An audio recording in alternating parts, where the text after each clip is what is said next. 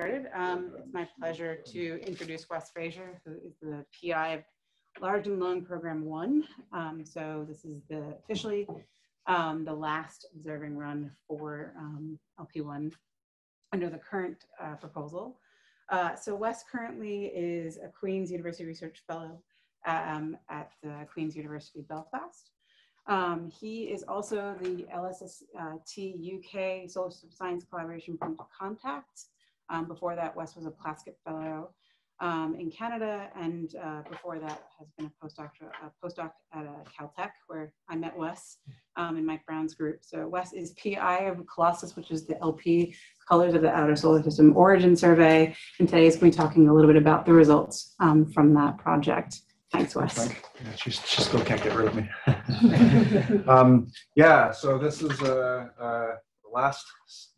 the original program was supposed to be 8 semesters, but the TAC said they can't give you 8 semesters because they're not available to be applied for. So this is semester 6 and possibly the last, probably the last, because the lack of history of giving extensions that we've asked for. We'll see what happens.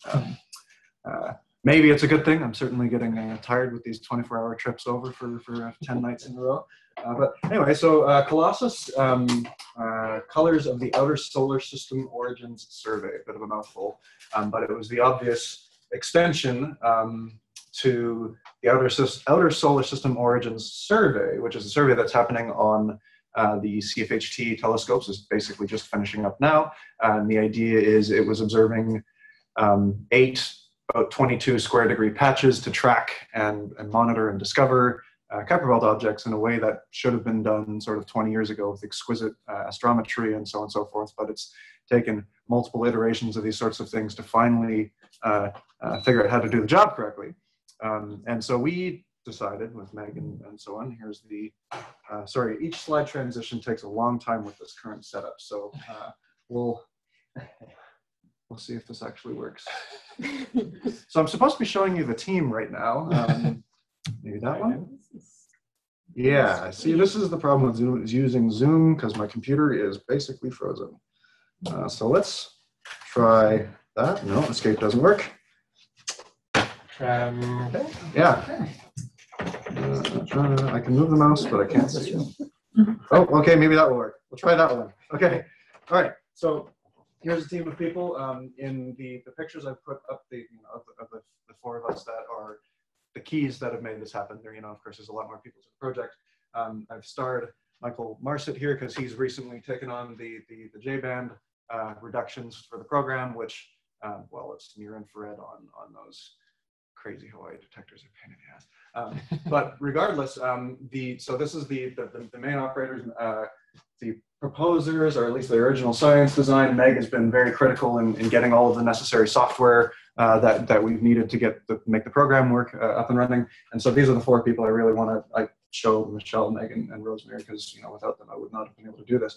But then of course there's also the OSSOS team, which is discovering all of the targets that we're then pointing our telescope at. And this is a key thing because they've got well understood discovery biases, and so we can then take from that a sample that is intelligent, basically everything greater than little r of 23.6 that makes up our sample, and then from that we can go forward and do some actual population statistics with our surfaces sampling, which is the first time that we've been able to do this sort of thing. So this is where sort of the mindset at Col-OSSOS. Yes, there have been lots of color surveys in the past, but COL-OSSOS is the first one that actually started with the beginning the idea of actually doing proper population counts with known biases. And so that's, I think, the strength of the program. Now for a little context, hopefully this movie will play. Yeah, okay. So this is the known outer solar system. Each one of these points is a Kuiper Belt object or a Jupiter family comet in some cases. Let's try to get the mouse out of the way here. The gas giant planets are these circles that you see zipping around here. The dwarf planets, or at least the largest 10 known Kuiper Belt objects, are circled here. So that one going that way is, I think, OR10 for you, right? One of your favorites. Jupiter, Jupiter Trojans are in blue there. I've only shown 1 and 10 there because there's just so many of them known. But there's, in terms of the Kuiper Belt anyways, there's about 2,300 points in this plot. 1,800 of those are actual Kuiper Belt objects. And now if we colorize this, yeah, good timing. This is the trying to show the dynamical structure in the belt. And so I'll walk you through a few of the points here. The red ones are cold classicals, which will be a point of discussion later here. And they're in a little thin ring. To call this a belt, I think, is actually unfair. It's just a tiny little annulus, the thinnest donut you've ever seen. And when this gets to an edge on, you can really see that. The purple ones are resonators, or mean motion resonant objects. And so you can see when you get to a sort of a structure like this, there's a band here, a band there, and Neptune there sitting in between the two. And these are basically the protected because they're in mean motion resonances, meaning they go around the sun most of them are Plutinos, they go around the sun 2 times for every Neptune's 3, but they always come to perihelion at 90 or so degrees away from Neptune, and they remain that way. The scattered disk are completely dynamically independent populations shown in yellow here that eventually feed into the centaurs and the Jupiter family comets, which are yellow and white in here as well. And so we believe that the evolution is to go from this region outwards into the scattering disk, where you start to see some of the gas giant interactions and then eventually fall in. Thanks for getting lights, I appreciate that. So this is a fun animation. I regret not making this a decade ago because it has just informed me a lot of just how dynamic the outer solar system actually is. But the specific way to look at this is this plot right here, which really just emphasizes how dynamically different some of these populations are. So this is orbital eccentricity, heliocentric ecliptic inclination, and semi-major axis, or just average orbital distance for most of those points. The black ones here are ones that have colors measured for them in a way that I actually trust. Not that that matters to you guys, but the scattered disk is this band right here. The mean motion resonances are in these fingers right here, and the cold classicals sit in that tiny little box down there, which would be in this little clump right there. And so these are the 3 sorts of populations that one needs to think about in terms of the Kuiper belt. And the real question has been for a number of years now where that came from. Where did all this structure come from? And that's what Col-OSSOS is trying to help inform us of, because we've realized that there's actually color correlations in all of these things. You only find certain types of surface in certain places. And so the idea is to not just study this dynamically, but to actually use map where these surfaces actually are, figure out where they came from, and inform the dynamics of how they got from the original primordial disk to what we see here. And so that's the overarching story, or at least that's what I spun when I wrote the proposal. I wasn't sure if it was going to work, but you know, observations are fun, so you got to try. And fantastically, it actually is kind of working, which I'm maybe a bit surprised about. Okay, so a little bit of history on dynamics here. This is the original idea. Smooth migration of Neptune was the original idea proposed by Renu Malhotra back in 1993 to populate the resonant populations of the Kuiper belt. You know, how do we get all these Plutinos, like Pluto, for instance, in there? And this is basically just a gift provided by Rodney Gomez on how this happens. And so these are dwarf planets. These are all test particles, and this V here represents the location of an eccentric Neptune. Angular momentum gets transferred from the disk to Neptune when Neptune gravitationally interacts, and so Neptune gets thrust outwards, and then all those little green points are the victims. That not only do they give their angular momentum, they give their orbital lives to Neptune, they get kicked out of the solar system or eaten by the sun, and you're left with these very, very few points here. And so Neptune, in this case, migrated at about 10 AU, which is seemingly the right-ish distance to populate the mean motion resonances. And you can see sort of 1% of the points are left over in these 2 fingers here in this particular version of the simulation. And so this was basically the existence of these heavily populated mean motion resonances in the Kuiper belt was the first really, really strong evidence to say that, in fact, the gas giant planets did not form where they currently are. The only way you can populate these things is if you move Neptune through that disk, right? Because it takes energy to get into a mean motion resonance. Once you're there, you're stuck, but there's a potential that you have to overcome. And this is basically what's happened here. There's a number of problems with this idea, including Neptune's rate of motion, the overall orbital distribution you get, the fact that it destroys the cold distribution, and so on and so forth. But, you know, to 0th or maybe even 1st order, something like this happened. Now let me show you another more extreme and equally wrong version. This is called the Nice model, and a number of you have seen this animation from me before, again, also from Rodney Gomez. So this is now a top-down view of the early solar system with the gas giant planets and this disk of sort of test particles. Note the distance here, this is 18 AU for the outermost planet, which in fact this is Uranus and Neptune in this particular case. Generally speaking, it's pretty stable. There's not much angular momentum being transferred in because the gas giant planets are in this sort of locked, almost locked configuration. But you can see a little bit of action happening, a few objects being sent in, a few objects being sent out, a little bit of dancing until and it all blows up. And now look, Neptune is in the right place. It has swapped outwards. Basically what's happened here is a dynamical instability has been crossed. Uranus, or actually I think in this case it was Saturn, moved inwards a little bit and crossed the 3-2 mean motion resonance with Jupiter, which that's a lot of angular momentum exchange. And so the whole solar system blows up, like literally blows up.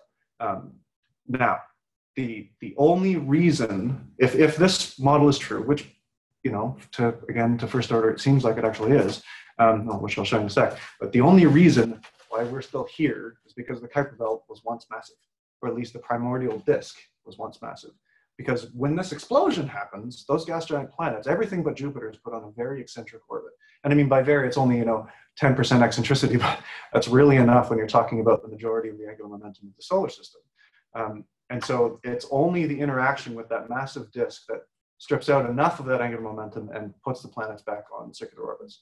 And I have to tune this very hard to get the right locations for all of the planets at the end. Or alternatively, you should look at the history of the solar system as a very stochastic thing, and we are very lucky people. So you're talking about the inner rocky planets. They were affected by this. Oh yeah, definitely. What happened? So the key there is you have to, the reason why we know that something like this occurs is if Neptune moves out as far as we think it did and does it slowly, then there are other resonances from Jupiter. Jupiter moves in because Neptune moves out. There's just an angular momentum exchange there. But there are other resonances that are not mean motion resonances, but secular ones, which are inherently destructive. It's, the fingers in the asteroid belt that you see where there's just no objects. Well, those fingers run through the terrestrial region and completely deplete it. They're completely catastrophic. And so if this sort of explosion didn't happen, well, the Earth, Mars, Venus, none of that would happen. None of that would exist, and Mercury would probably have been eaten by the sun. When you say none of it would exist, didn't they are? I mean, this all happened before the Earth formed. Oh no! This is the problem, right? There's the chance that you could form the Earth after this jump, but you need all of the material in planetesimals for this explosion to happen. But you need the explosion to happen to get Neptune where it is and produce the Kuiper belt. And so the sequence of events is basically everything formed into macroscopic bodies, Earth and Jupiter and stuff, and then everything went nuts. And it just so happens to be that the residual is where we're currently living. So this is the framework. This is the reason why I studied the Kuiper belt. So was the Earth in a different orbit before this? No, chances are the Earth didn't move very much in this version. So this is the same version. So I give this credit to David Nesvorny. By the way, if Planet 9 exists, we should call it Nesvorny's planet. And here's why. In this version, so there's a few details about the explosion that have changed. And basically those two previous ideas have been merged together. So here is Neptune. No, it's the outermost planet. It's not swapping or doing anything crazy anymore. And it has this phase of smooth, outward, surprisingly exponential migration. You can basically just write down a force that provides exponential migration and reproduces simulations very well. And then a smaller version of that explosive dynamical instability occurs. And so you can see now Neptune becomes eccentric for a while. That eccentric Neptune also slowly migrates outwards afterwards, interacting with the disk, putting it where it is, populating the Kuiper belt that we currently see today. And it turns out the dynamical instability is because of Planet 5 or Planet 9, depending on if you believe that actually exists. I'm not going to comment on that today. But you can see, here it is. And it crosses one of the mean motion resonances in this particular version, Saturn, and it goes bye-bye. And then you're left with the remaining 4. Now, you don't need Planet 5 or Planet 9 or the extra gas giant to do this. It just happens to be that the nicest versions, the easiest outcomes are the ones that include a fifth gas giant planet. Now, he's not the first, not even close, to say that maybe there's the hint of something like that out there, but he's the one that actually figured out how you could get it out there without realizing that that's what he was in fact doing. But this is the sort of framework, Nice Model 2.0 or whatever, that I think about when we're talking about the Kuiper Belt. And in fact, we've got some pretty strong evidence for a lot of these phases now because of Colossus. So we'll talk about that in a bit. So I'm going to show this figure. I've added axes from that animation, but this slide here is going to be running through just to give you some framework in all of the different color plots we show. Remember, the Col-classicals are in red, the resonant ones are in blue, and the scattered disk in yellow. I'll remind you of all of that. Just a bit of a history, though. So now we're talking about I'm going to talk about the dynamically excited things first, and that means the purple ones, the yellow ones, and then the centaurs here in white in the middle. It became very clear more than a decade ago that there are in fact two surface populations of these things. You just look at their B minus R color, and you get these very bimodal distributions. This was first noticed for the centaurs, and then has since been confirmed for the dynamically excited outer populations, which feed the centaurs. It's certain that at least for the dynamically excited things, there's two populations. Mind you, we have no idea what they're made of still, but we can see that there are two populations. So that's an annoyance for me. That one really burns at my stomach, that you can identify them, but you can't say at all what they're made of. Probably some red organic crap, not too dissimilar to what you would dig out of the earth to burn in your car, because these things all have very low albedos. They're very red. Like this is centered at 1.7 and 1.2, so solar sits here. They're red. So it's probably some kind of organic, maybe not too dissimilar to this stuff here when you get a good sunburn, but who the heck knows? So that's the dynamically excited ones. Col-classicals, on the other hand, are all red. Is this going to show up? Right, oh, sorry. This is another way to look at this plot. And now what I'm plotting here is spectral slope, and it's on the y-axis because astronomers can never agree how to plot these things. And then albedo of the objects. This is inferred from thermal measurements. So you just look at how hot the body is and how bright the body is in the optical, and you can point those two at each other and figure out how big the thing must be and how shiny the thing must be under barring model assumptions. So that's why these error bars are pretty big. And you can see that there's basically two classes. The black ones are the ones that you can't really classify because they're either wrong colored or their albedos are too poorly measured or whatever. But you can see the neutral clump here. These are what I call the blue things. They're not actually blue, they're slightly red, right? Blue would be negative spectral slopes in this case, and then the red surfaces. There's also the dwarf planets here in green. We aren't talking about those at all today because there's chemistry involved there that, we don't understand that at all, really. And then the Haumea family members, which are these peculiar ones that basically seem to be pure water ice. Like really, they appear to be pure water ice, at least on the surfaces. Is probably some collisional fragments of some sort. But what we're going to focus on today are these ones and these ones. What's interesting, the dynamically quiescent Kuiper Belt objects that we know of all fall there. So where you can look around in the outer solar system and find a bunch of red class objects, but the ones that are either on eccentric orbits or out of the plane or in the medium motion resonances, they all have low albedos sitting down on this end, where the Col-classicals are only found in this range here. And so this was hinting to us that in fact, maybe there's three types of object in there. And the fact that you're only finding these really shiny red ones and only really shiny red ones in the plane, in that little ring that I've been talking about, means that there was some structure in the primordial disk compositionally that is now reflected in the current day. Hence, Colossus can actually exist. And we'll continue on with that. So the program itself, thanks Joy for this fantastic image. I've used this one to death. It's my computer background because it's such a lovely picture. It's actually a 2-telescope program now. Primarily, the original proposed program was to just get GRJ colors. That's all we're doing here is gathering colors. We're spending more time on colors than anyone would have thought reasonable. Trying to get about 100, maybe to 120 objects, depending on how things go, depending on if we get the fourth year extension, so on and so forth. And the idea here was we chose these filters to be able to identify specifically Col-classical surfaces. or at least that was what we were trying to do, because those are the ones that are still in the plane now. So those are probably the best dynamical tracers, or at least so we thought. And then OSSOS, through OSSOS, the CFHT had a few spare hours of time, and it just so happened that they were sort of trying to figure out what to do with that particular semester when we were about to start on Col-OSSOS, first semester of Col-OSSOS. And so at a little workshop, Brett Gladman asked, "What do you want to do?" And I basically just waved a big U-band flag, and the dual telescope program was born. Through the generosity of CFHT and Todd Berdillis having fun, we now are observing U-band on, well, the majority of the targets. I mean, some of them are too faint even for CFHT's amazing U-band performance to get these things, but we're still trying. And so U-band is now an integral part of the program, except we're not getting it on all of them in the sort of biased understood fashion. This is back to the exploratory phases of color collection. And the sequence here is really quite funny. The sequence goes, "Hey, CFHT, we're going to be on the target in an hour." And they're like, "Hey, great, cool." And then they get an R-band image, and then X number of U, where X is somewhere between 5 and 15, and then an R-band at the end, just in case Col-OSSOS fails to get R or something like that, which of course does happen in a few cases.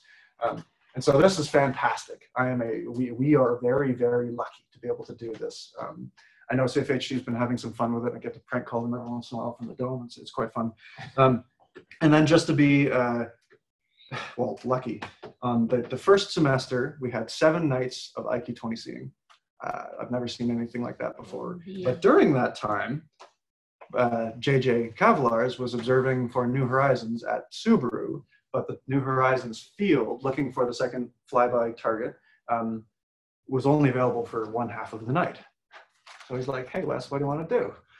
Well, I don't know. Let's of course we stared at Col-OSSOS targets for the first half of each night. And so we had actually all 3 of these telescopes going for 5 of those 7 nights, or at least first half of those 5 nights. And we got RIZ there. And it was basically just like, I don't know. This is a gluttony that I just don't know what to do with. So let's just gather bands that we aren't gathering with the other 2 telescopes, which turned out to be extremely fortuitous. We've been very lucky here, not just in the weather, but in what these results have actually found. And so here is the color phase curve color plot that we've been able to produce with Col-OSSOS so far. It's not all of it. The 2016A data have not been included in here, so there's another 10 or so targets to include. Importantly, the Col classicals, which have always been the focus of us, are in red. Everything else dynamically excited in black. So this is the CFHT plot. We're very, very behind the ball in terms of reducing the U-band stuff. It's been challenging, but we're finally getting there. Doing a bunch on the plane over. But this is Gemini. This is Gemini and Subaru. This is CFHT. And then this is finally using OSSOS, because we realize that they've got 50, for every one of our targets, they've got 50 or so good R-band images. And from that, you can infer how faint an object, or how much dimming occurs for an object as you get away from solar opposition. So the further over an angle you go. And it's fantastic how much information we have here. One of the first things you do notice is, especially in this plot here, the bimodality that exists. I think this is the easiest way to see it. You can see that the dynamically excited things basically fall into 2 clumps. Of course, this red clump spreads out over to G minus R of ultra red, like really, really, really red. Like oil is red, these are redder. So that's pretty interesting that we're finding some very strange compositionally strange things. But there's a lot of structure in this plot, and I'm going to talk about a little bit of it here. So I'm actually going to go backwards in terms of findings, talking about the most recent things down to the ones that have already been accepted for publication. This is something that I would say Meg and Mikhail together have been working on, but it sort of slapped me in the face last week, just what is actually showing up here. So Meg is writing the sort of summary or first semester paper thing, the one that contains all of the gory details, and probably the hardest paper to write. Thank you, Meg. And in that, we're talking about the blue-red fraction, basically, of just how many blue-red things we see on the sky, and then infer from that a mass. Remember, the red things have much higher albedos, so when you consider albedo and size distribution considerations together, it's actually about a factor of 10. That more blue things than red things exist in the Kuiper Belt compared to what you observe. What we observe is somewhere in the 7:3 to 5:5 blue to red ratio, depending on which semester and which population you actually look at. And so this is just the plot of this. So the hot classicals, which are the non-resonant, not too eccentric things, they have basically a 50-50 blue to red population. The resonant objects, it's a similar number. The scattering disk, however, it's only 2 sigma. The fact that we only have 1 object in the red class, it's only, there's 8 on the left, there's 1 on the right. Only a 2 sigma. So this on its own would not be enough for me to get excited. However, a number of people, including myself, have noted for a number of years now that all of the centaurs, which are objects that have fallen in from the scattered belt, seem to be lacking red objects. And so I would actually say that, when you take the rest of the literature in hand, this is significantly stronger than 2 sigma. The scattering disk basically only has blue objects in it. And the reason I'm starting with this is because I have no idea what it means. We're still trying to figure it out. As I said at the beginning, the belief was that the hot, dynamically excited things were feeding the scattering disk, and then those things were feeding the centaurs. But if that were true, this 50-50 thing, this 50-50 ratio of the populations we see that are supposedly feeding the scattering disk must be 50-50 here as well. And so that's clearly not the case. I think it probably means that the scattering disk or the detached population has a residual population from the original scattering that just was predominantly blue.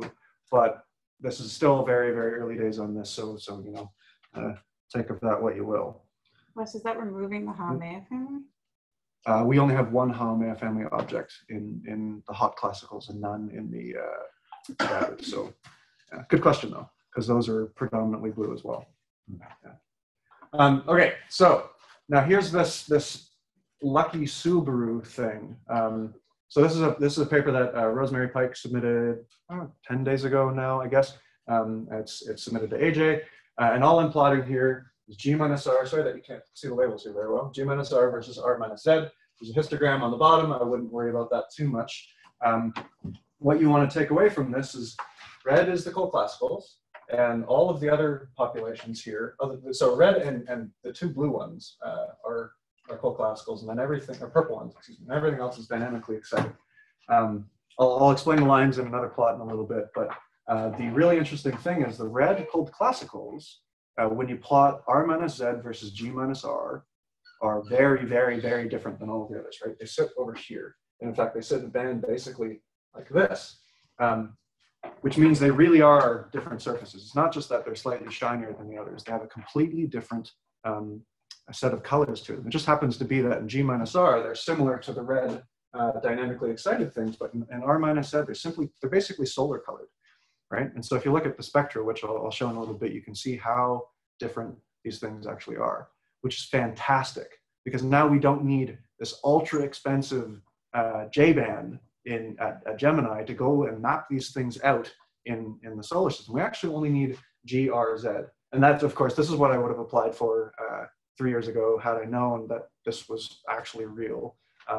But we're now working on it towards using this in the future to really, basically it's almost free in comparison, right? We spend 80% of our observing time on J-band. So this is a great little breakthrough in being able to map all of these things out. So this is fantastic. I'm really excited about this. The next thing is this is Meg's, basically the main science result of Meg's paper is the blue to red fraction. So we think that it's basically a 60-40, maybe similar to a 50-50 left to right side on this plot. But that means from albedo and size distribution considerations, remember I was talking about how much easier it is to observe a red one just because of how shiny they are. Intrinsically speaking, it's probably a 12-to-1, which means the primordial disk was actually predominantly neutral material, which is not something anyone has ever said before. And this was one of the ideas about Col-OSSOS, was to, once you've got your favorite dynamical picture and the actual populations at the end, then you can say some intelligent information about what the compositional structure of the primordial disk was. At what distance would you separate a neutral class object origin from a red class origin. Right? And so this is what we're trying to do. This is still very early days here because there's some work to basically work forward from the dynamics, or work backward from the dynamics to the primordial disk. A little bit of that will come out in the next paper, and I'm sure a lot of that in the future. But this is really cool because we're unbiased here, or at least we're bias understood here. So we can actually do this job correctly. In going from the observed to the intrinsic fraction, does that make any assumptions about the size distributions? Yes, we have a measured size distribution though, so we can actually do that pretty well. And how do the size distributions? Basically, everything in life is a power law, man. So it's true about the Kuiper belt as well. And the size distributions of the blues and the reds are the same? Yeah, in fact, that was one of the things that we were hoping to do with Col-OSSOS, but in fact, Mike Brown got to it first with G minus I measurements from hypersup prime super duper megacam. They're indistinguishable, which is amazing. I was actually really surprised about that, to be honest, but it's just basically a steep power law. And so when you consider the albedos, you're basically observing a factor of 50% smaller object in red than blue, at least at your limiting depth. And then when you consider the size distributions together, that means somewhere between a factor of 6 and 10 in intrinsic population compared to what you actually observe. And so that's where these numbers come from. Tildes on this, barring statistics and all the rest of it. But this is actually a really cool thing because we can actually measure this value now, which is something that I've been trying to do for a long, long time. Okay, so remember in that previous plot, I don't know if I can go back here. Yeah, so there's two cold classicals that sit on the blue side, which was really surprising to us because there's not supposed to be any blue cold classicals. That's the running theme. These things are predominantly red. As you can see from this picture here, these are Gemini and CFHT. They're binary. You can actually resolve these things from the ground. And they're widely separated. So Earth for scale, which is I think kind of fun. All at the same relative scale, so you can actually see how widely separated these things actually are.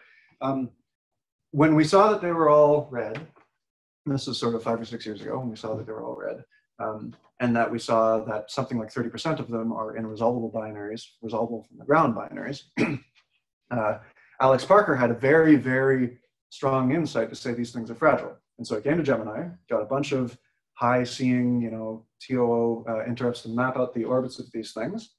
And then in the second half of his thesis, threw them at Neptune in dynamic simulations in that sort of Nice model explosion. And he very, very handily showed that these things do not survive close passages with energy gas giants, unsurprisingly, because they're extremely dynamically fragile. And so taking that all together, basically said that the cold classicals are the only Kuiper belt objects that are formed in situ. This is why they have different surfaces. Their binarity means that they haven't been disrupted or moved around very hard. And everyone thought, okay, great, let's put this one to bed. Except that all 4 or 3 of the 4 of these are blue, which is weird because they're all supposedly formed where we see them, and they're all supposedly formed by the same amount of stuff. That's why they're all predominantly red. And so when we saw this, it was really when we noticed this in 2015A on one observation from Gemini. I just decided to actually reduce some colors that night. Never do that at a telescope, by the way. But anyway, when we saw that these things were blue, the first thing we were trying to figure out is how the heck do you change the color of a surface? Stochastically, mind you, because we have a bunch of binaries that are red and only a handful of them that are blue. So maybe they all started blue and most of them have gone red through some solar process. But then you're arguing about really, really fine-tuned timescales and somehow preserving these 5 blue ones. Or maybe it's the other way around. Maybe these blue ones have undergone some kind of collision process, which has dredged up fresh material that hasn't been solar irradiated and gone red, or made of a different composition. Maybe it's pure water ice, who knows? And you recoat the surface. We see this in the asteroid belt and on the, like the Jovian satellites, for instance. So it's not an implausible idea. And so I spent a year staring at, maybe cometary processes, for instance, might do this. Why only these 5? That always was an outstanding question, but we looked at this. And it doesn't matter how you transfer material from one object to the other, whether it's through collision or cometary process or aliens standing on the surface shoveling, it doesn't matter. The majority of it will fall, if it remains bound to the system, the majority of it will still fall back onto the object from which it came. Which means to preserve the equal colors that we know all of these binaries have. When they're blue, when they're red, the colors are 1-to-1. You have to get them both equally, which means if it's a collision that's happening on one, there's a simultaneous collision happening on the other, which is not stochastic, right? That's tuned lies. There's no way that you can take a stochastic process and produce equally colored binaries for only a handful of the objects. Either the entire Kuiper belt, cold classical Kuiper belt goes blue or goes red, and none of the two shall meet, which gave me a lot of heartburn for a while because we had no solution for this. But then I got back thinking about the sort of Nice model 2.0, where Neptune migrated smoothly for a little bit, jumped, and then migrated smoothly for a little bit more. That's not what Alex Parker looked at. He looked at the explosive process. And so we got thinking about that. Oh yeah, so this is the other thing that I should point out, just an interesting plot. So this is the cumulative color fraction, again, in spectral slope space. I don't know if I defined this earlier. This is basically percent increase in reddening for every 100 nanometers. So it's just to basically assume a linear spectrum, which they basically are, and this gives you redness. So this is the known colors I trust sample, not just Col-OSSOS, but like basically everything that I could dig out of the literature that was values that were taken quickly, so rotation doesn't screw you up, and so on and so forth. Dotted line are binaries, solid line are the singles. So you can see that, in fact, the singles have a very different color distribution. It's only the binaries that stand out here, and it's only the binaries that are blue, as shown by this line showing the blue class on the left. What's really cool is that they're also only all wide. So the red ones, the ones discovered with the Col-OSSOS program are here. We don't have orbits for them. So I can't tell you what their binary send major axis is, but I can give you lower limits on basically assuming an eccentricity of 1 and what we currently observe on the sky. And you can see that the send major axes of these things are at least 5,000 kilometers, where we find a whole bunch with HST that are red at 1,000 and 2,000 kilometers, basically the resolvable limit. And there's no reason to not think that there aren't a bunch down here where we just can't resolve them yet. And so the binary properties are completely different as well, which got us thinking maybe, you know, collisions aren't the way to look at this because they're intrinsically different in basically every way that we can look at them. And so just going back to this a sec, this wide part is something that we need to consider.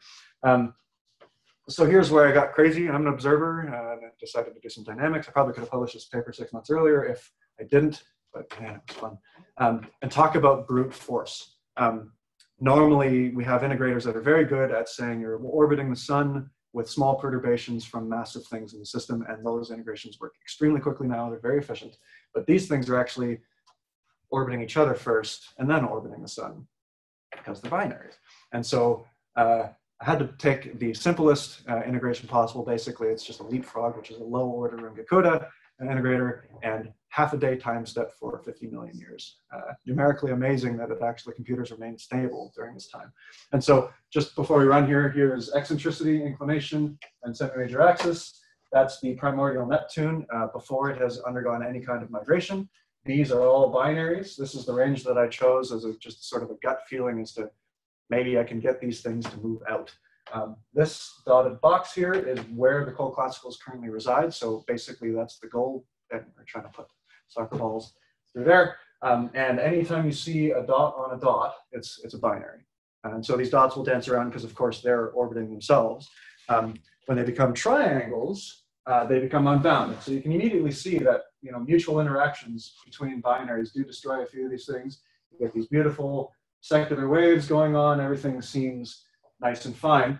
But Neptune is being forced to move outwards here. This is a fictitious force, you know, because it's too hard to do this and the proper simulations all at once. And you can see when objects basically get close to Neptune, they immediately become unbound. This is why the majority of triangles down here. So Neptune is now moving to about 26 AU, where bedlam starts to occur. But the key point here is, remember, we started objects inside of 40 AU, and the 2-to-1 mean motion resonance has now moved outside that and dragged a bunch of objects with it, basically like a snowplow. And so you can see objects are trapped in this mean motion resonance. Now the solar system is blowing up. But the key point is binaries are surviving, right? In this box, they basically survive perfectly fine. When they become colored, they actually fall into their co-classicals, right? And it's about 30 to 40 million years is when that jump occurred, the dynamical instability of the gas giants, which halts this process. The smooth outward migration no longer is valid in this particular case. And so at 39 is when they reach the appropriate distance for that jump in this particular iteration. When that jump occurs, objects that are inside this box, which are all the colored points, are the ones that remain as whole classicals. They're basically dynamically isolated from everything else at that point, and they will sit there for the age of the solar system as binary or single. Now you can see that there's a few objects in here that are in fact singles. So the distribution that I chose originally was obviously not perfect, but you can still see that the majority of these things are in fact binaries.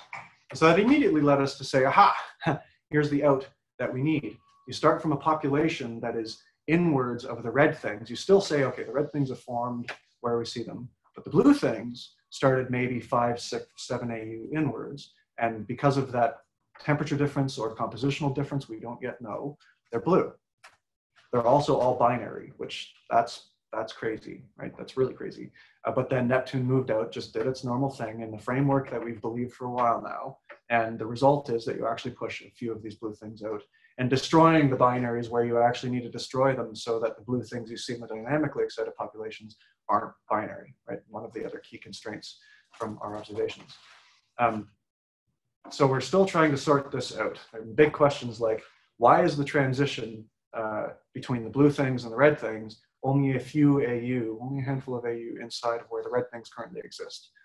That's kind of fluky to me. That one doesn't sit so well on my shoulders. But you know, we don't actually understand the chemistry that makes something go red, so maybe that's perfectly fine. Another question we have, binaries. That's not how things form, right? Like it's dust collecting on a windshield and just a macroscopic body running through a solar system, collecting bugs, growing slowly as a single thing, right? This has been the framework for years. And so why is it that, like, if this story is true, it means that everything that formed inside of 39 AU that was interacting with the mean motion resonances started as a binary before that migration existed, right? That's what this means, because once they're there, there's no mass left. You can't take two singles and interact to produce binaries afterwards. It all had to happen before. And so there's a phase of planetesimal formation that we don't yet understand. It could be that these things all formed through this new idea of turbulence clumping solid material together. Turbulence goes away, you're gravitationally bound, and then basically a fragmenting disk of star-forming disk will produce binary stars. Same thing might happen for the planetesimals. Or it could be that there's just a huge swarm of pebbles floating around when you get two single objects that have actually formed as singles that get near each other, that the dynamical friction from the pebble cloud will strip angular momentum and harden these two things into a binary. Both of those are legitimate. So when I say formed as binary, I use the term formed very loosely. I actually mean they were binary before Neptune came along. I'm just lazy with my words. But we don't yet know which of those two stories, if either of them, is actually true. But we do know that before this migration occurred, they all had to be binary. Maybe 80% only, but you know, certainly higher than 50, and maybe as much as 100, which is, that was not what we were going for with Col-OSSOS, but a pretty fantastic result as far as I'm concerned. So we got this one published in Nature Astronomy about 2 months ago, and I still don't know what the hell it really means. All right, so this is the new picture. If the push-out story is true, it means that smooth migration had to happen, and it had to happen before the jump to isolate these things in the co-classical region. So David Nesvorny's idea of smooth jump smooth has basically been validated. At least that's how I'm interpreting this. Col-OSSOS is actually working, right? We're learning now about the migration scenarios. It can't be too slow because otherwise the binaries will have too high an eccentricity and never be populated into the co-classical region. It can't be too fast because the binaries get disrupted. There's a Goldilocks zone here. How wide that Goldilocks zone is, I don't yet know, because you know these simulations take months to run in this really awful brute force method. So we haven't probed the range that I would like to probe yet. But I know that these binaries are the key to really starting to unlock that. Moreover, they came from a region that is completely absent of objects now. So we have these fantastic ultra-sensitive dynamical probes of a region that we wouldn't be able to infer anything about otherwise. So that's early days on that one, but we're going to learn about planetesimal formation in that region, plus chemistry and all this sort of thing. We do know that the migration was at least 5 AU for these objects, but that's basically the only thing I've been able to measure so far because I'm not very good yet with the dynamics. So that's fantastic. And then again, I'll emphasize this point that they all are binaries, which is the weird part. But this picture here, like David done well. This is pretty close to true. How big this jump is, we don't know. We know that it has to have been at least a small enough or big enough jump that the 2-to-1 mean motion resonance leaves the co-classical region, so it doesn't destroy the co-classicals, but we don't know how big. It could have actually been like a 3 AU jump. That actually would work perfectly fine in this scenario. So we're working on the late stage dynamics now with these binaries to try and nail down this part here. That one might not come from Col-OSSOS, but we didn't have any real handle on this before, at least from a compositions perspective, and now we do. So that's, I think, the main result of Col-OSSOS so far. This is the disk that I've been talking about, and I say the new disk. I should have actually wrote primordial up there. Remember how I said the co-classicals have a different R-Z color, so they're a different, their composition, the red co-classicals are compositionally different. Ooh, whoops. This doesn't work. There. Now, I'll give that a sec. Aha, good, okay. So we still do believe the red co-classicals form basically in situ. That story is too good to not be true, unless we don't understand anything at all about the solar system's formation. So the red ones formed in situ. It's nice that they actually do have solidly different surfaces. So that all hangs together.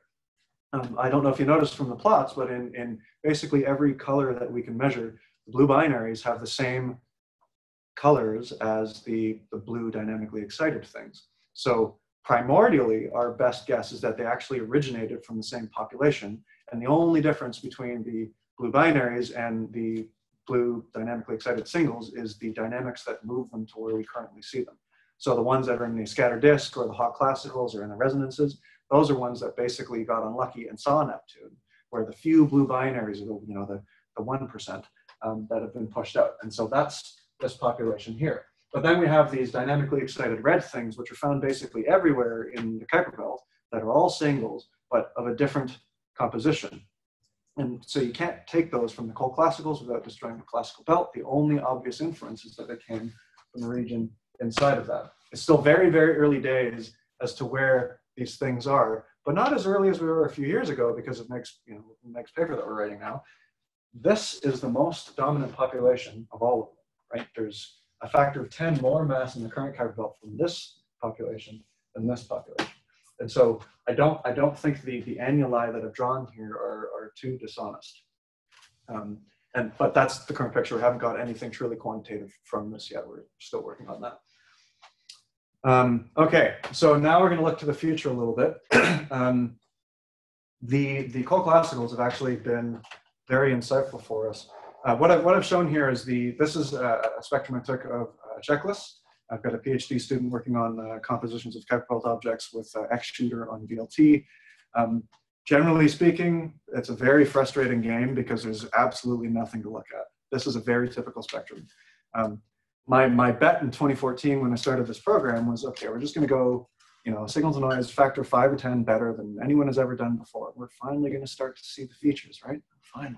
No, there's nothing. There's not even, there's no water, like water that's everywhere, and there's no water on this bloody object. It's just a boring spectrum. It's linear through here, it's linear through there, and there's some transition. We've known this for years. That's what most Kuiper belt object spectra look like.